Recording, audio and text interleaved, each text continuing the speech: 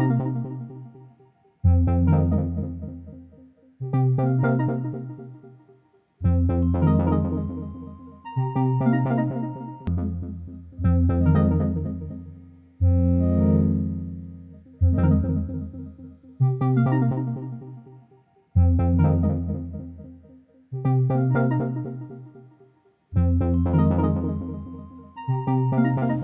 I'm Amy Ahlstrom. I'm a fiber artist working on modern quilts. I'm here at the 18th Street Art Center for my artist residency.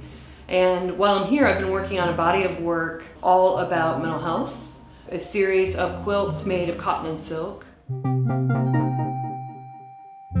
I typically work out of the San Francisco Bay Area, and my quilts are appliqued. They're all hand-cut, fused, and then quilted by a process called hand-guided machine quilting. I have been working on this series since last year. It's essentially a couple of different types of self-portraits. So this is the first of 3 series of quilts that I'm actually working on at the moment, from a show that I did last summer called All or Nothing. And this series is actually a wall installation, the first I've ever done, with the same title. And the idea is it's all about all or nothing thinking, which is a type of negative thinking pattern, very common to people with anxiety and depression. Each one of these pieces has a word or a phrase that I tend to repeat in my head. Essentially, they all come together from left to right, and they create kind of a map of my mind. I created this series about anxiety and depression so that people who have these struggles can see themselves in it, and that people who do not can get a better sense of what it might feel like to have this sort of condition. This is my first wall installation, and the idea is that you can actually read it from left to right in groups of pieces. This installation centers around this piece, Broken, and the idea behind it, it's the only text that actually is completely centered. And I wanted to have everything focus on it. One of the things I wanted to do with this piece was to talk honestly about a lot of the feelings that people have that can be perceived as negative, but then have these 2 hands kind of reaching towards each other to kind of give it a bit of a feeling of hope. And then all of the other pieces are built around it.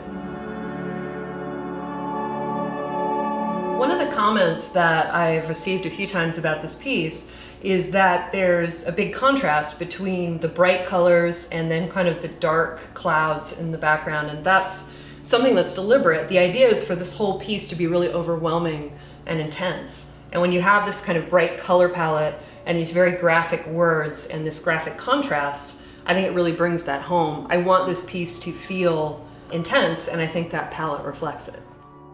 So when I design my quilts, I actually design them all on computer, and I do that for a couple of reasons. One is to get a sense of how much fabric I need. Another is so that I can lay the piece out later when it's time to take all the cut pieces and fuse them. And then it also makes it easier to design.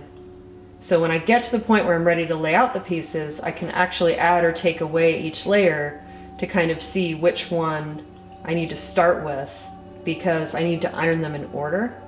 So this allows me to take pieces away and add them so that I can lay out the piece and know that it's going to all be ironed in the correct order.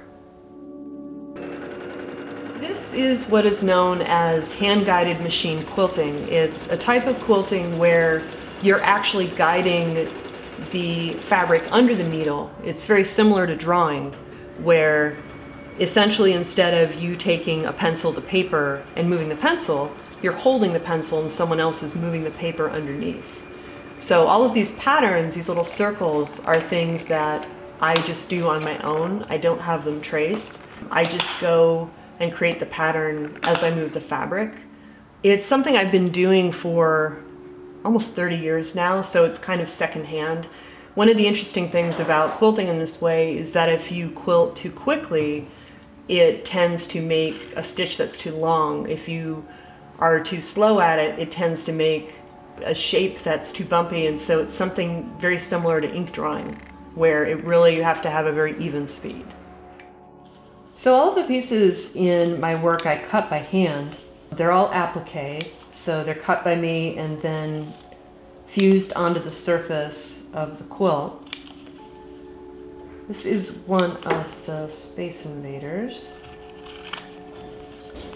So the way that I prepare these pieces is I use something called fusible web, and it's essentially almost like a fabric glue that's fused onto paper. So you can use it and iron it onto any kind of fabric, and then once you finish cutting it out, you can peel the paper backing, and then that will be something you can iron on. I use the iron to fuse the fabric together just to hold it in place before I quilt it.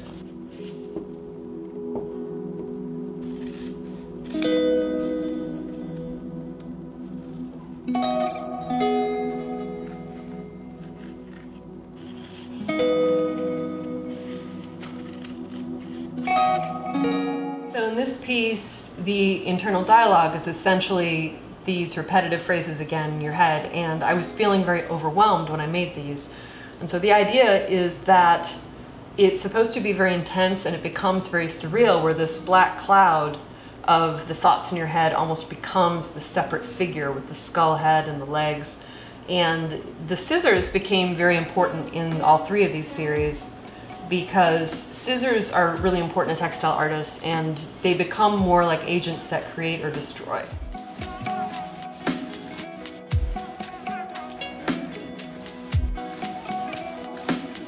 So the third series of works that I've been focusing on over the last year is a series of, again, internal self-portraits. I was diagnosed with anxiety and depression about 20 years ago, but every winter I go through seasonal depression, and at that point my brain just kind of empties out.